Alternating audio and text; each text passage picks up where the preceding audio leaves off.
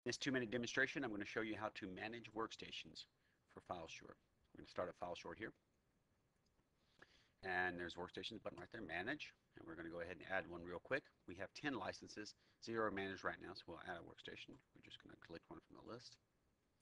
And we'll go ahead and start this up because it takes a few seconds.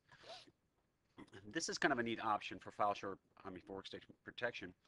And what it does is hide the FileSure service.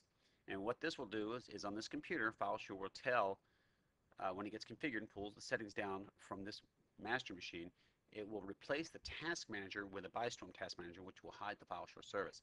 This will, in essence, protect the service from being killed via task manager, which is something you want to have, especially if your users are administrators on their own computer. They can kill any task. Unlike if they're not administrators, they can only kill the tasks that they own. Looks like we're already managed. Another option, which is really kind of nice, is this server file wall.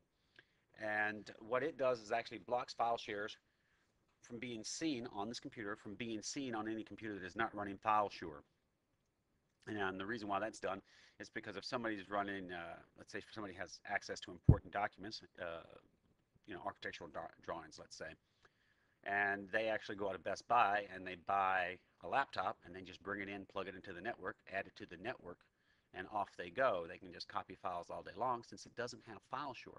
By using the the server file wall, they can't get on the network. They may be able to log on, but they can't see any of the shares, so they can't copy any of the files. Now that we've managed this machine, the list will show up. It'll show up all over the place. Like for instance, we hit the drop down, you can see that the SA Take USA is there. Or if we come over here to like the report screen and we select the machines, you'll see it's there. It's going to show up everywhere the managed machines are used. We can also, that's how we set it up, query, and if we want to remove it, we just click removal and we hit the deploy button and it's going to stop it, and then it's going to uninstall it, and then it's going to release your license back. Marked for unmanaged. That's how you manage it.